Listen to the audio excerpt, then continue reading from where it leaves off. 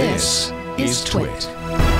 Spectre and Meltdown. Now, first of all, there's a lot of misinformation again, just because I think editors are rushing to get to their pages online. And so they're talking about Spectre and Meltdown together when we know on this podcast they're related more in time than they are in nature. So Meltdown is the problem which is easy to resolve and may cause a performance hit or may not, depending upon how recent your chipset is. But significantly, its resolution in no event requires a firmware update for your chips from Intel, and AMD never had a problem because their chips were not vulnerable to this. So the reason I bring this up is that Intel has just reversed its so-called advice to all of its OEMs, saying stop patching anybody's firmware. We made a mistake in last week's firmware, and I don't remember if we touched on it last week, but it's hard to nail them down. They're saying something as fuzzy as may cause reboot issues or may make your system reboot more often. It's like, wait a minute, more often than never? More often? More often than what?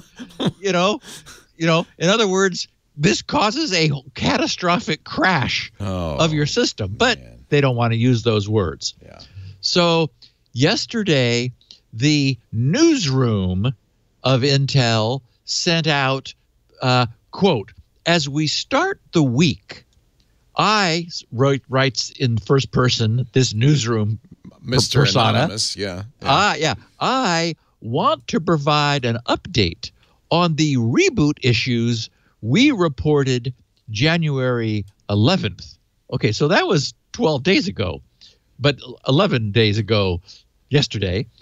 We have now identified the root cause for Broadwell and Haswell platforms and made good progress. They're making good progress.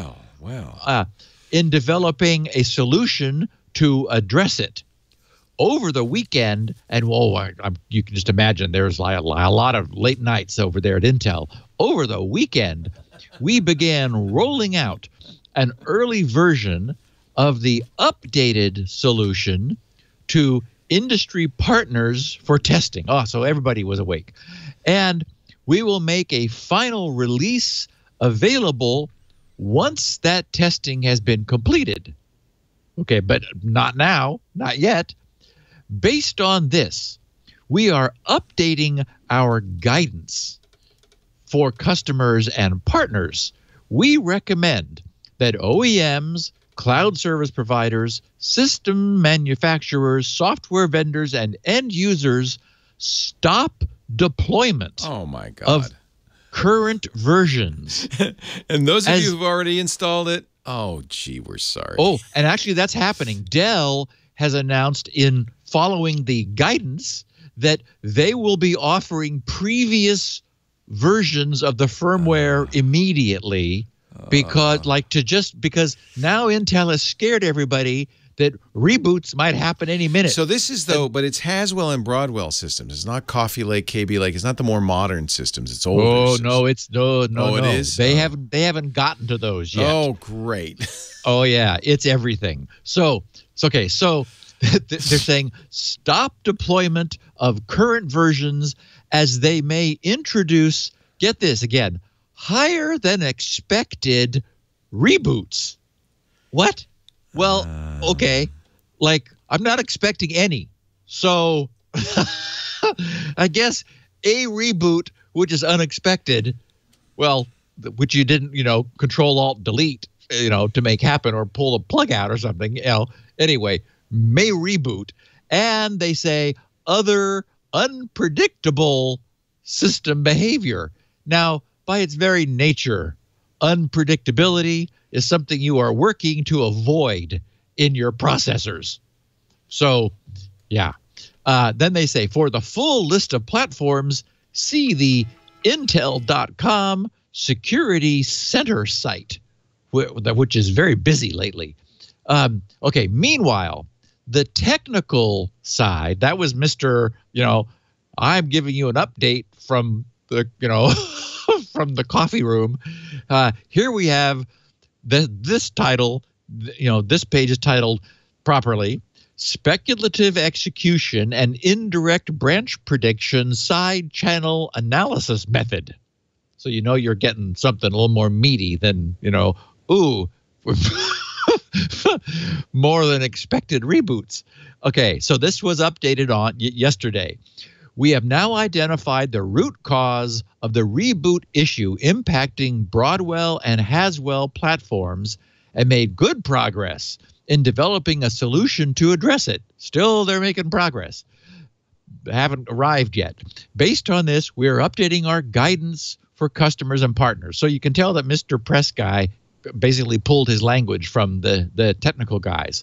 Same recommendations to everybody. Stop deployment across the board of current versions on the below platforms, they write, as they may introduce higher than expected reboots, blah, blah, blah. We also ask that our industry partners focus efforts on testing early versions of the updated solution for Broadwell and Haswell we started rolling out this weekend so we can accelerate its release. In other words, we don't really know. Apparently, we're unable to decide that this is fixed, so we need everybody to try it and let us know if we're getting warmer. Did your unexpected reboots slow down? Whoa. Then they write, we expect to share more details on timing later this week. That is this current week. For those concerned about system stability, and I guess there are people who are not concerned. But for those who are concerned about system stability, while we finalize the updated solutions, we are also working with our OEM partners on the option to utilize a previous version, like one of the ones that worked, of microcode that does not display these issues. Right. No one ever uses the word bug anymore. We don't have bugs. We have issues, and more frequently than expected reboots. Okay, but they say fixes it no longer crashes, but it removes the variant 2 Spectre mitigations. In other words, of course, you're vulnerable again, but boy, you're able to stay online, which is handy.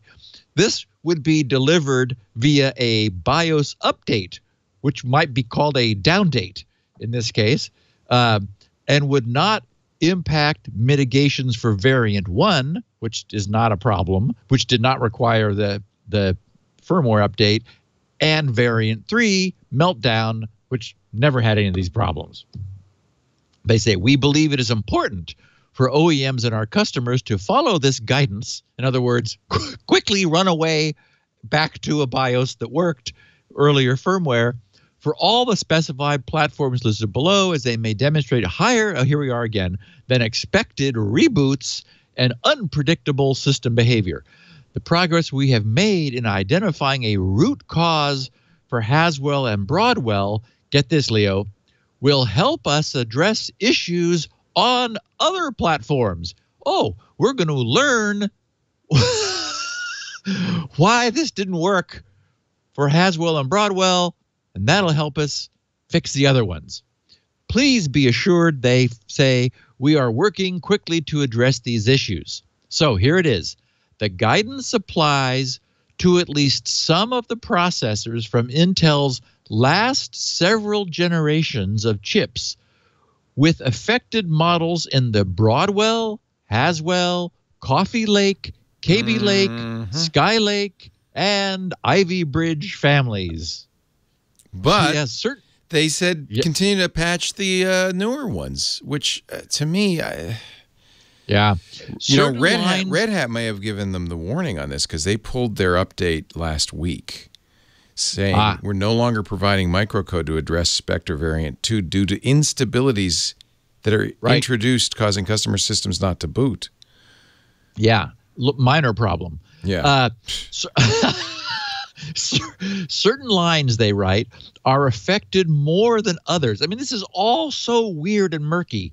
For example, only Ivy Bridge data center / workstation, data center / workstation processors are included, but chips from most recent consumer lines also appear to be impacted.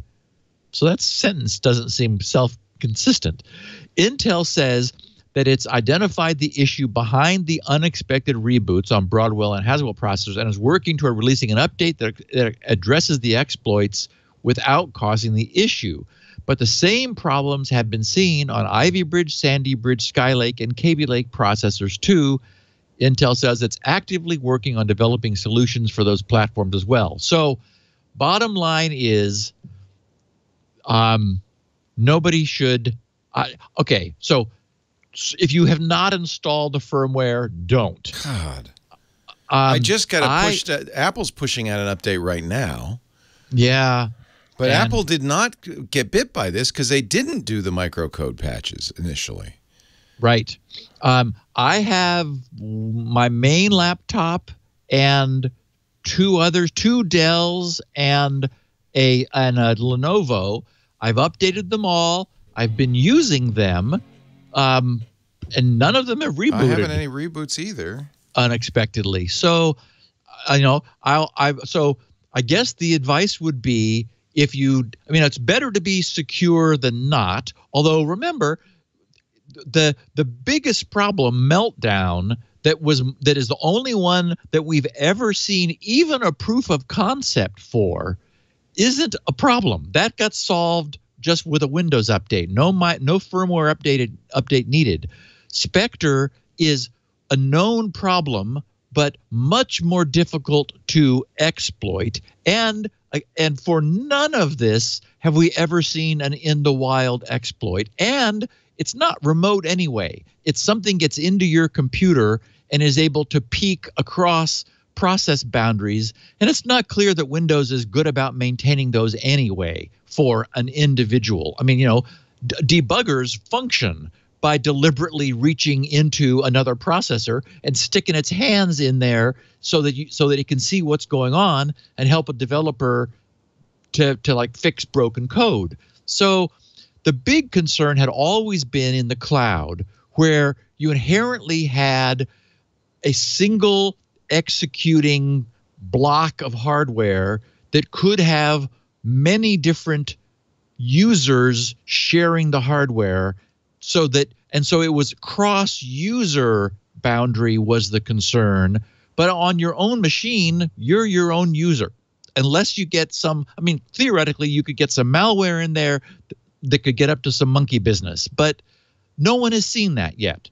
So our advice would be, if you have not updated your firmware, don't bother. Why create problems for yourself?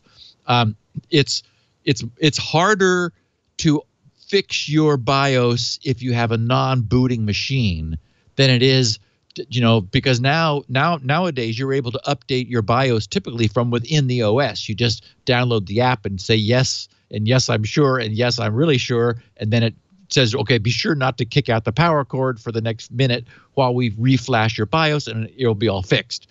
So if you end up with an unbootable system, that undoing that requires booting from a thumb drive and making sure, and adjusting your BIOS to boot if you can, and so forth. I mean, potentially you could brick yourself, so that's not good. So if everything's fine, it's not, and you have updated your firmware like I have and you have, Leo, and nothing is rebooted, then we're probably okay. Yeah, I just checked on my Lenovo T470S, and there's no updates. So I don't know if Lenovo's rolling back those updates at some point or what they're. Well, this has just happened. So, it was like a long weekend at Intel, and now we have this advice that hit yesterday telling and I just saw announcements. People are tweeting me that they're getting news from Dell saying go back to a previous BIOS. So I think what will ultimately happen is we will eventually get new firmware which is solid, and everyone should either update again or update for the first time at that point.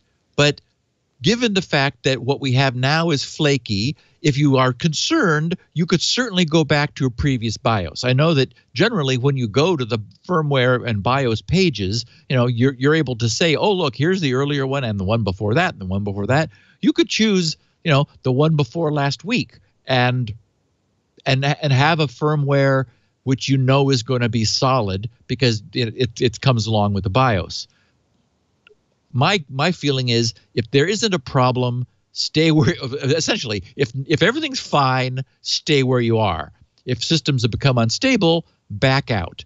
And in all cases, we'll wait till the dust settles, till everybody agrees that this problem has been solved. And then the good news is any manufacturer who just gave us a BIOS and firmware update 2 weeks ago will certainly still be around to fix the one that they gave us 2 weeks ago with something that is, known to be more solid moving forward. And boy, it'd be fun from an engineering standpoint to get some clarity into what is all going on. How is it's just difficult to understand how, from an engineering standpoint, what have they done that causes more reboots than usual? Wow. Anyway, so that's where we are.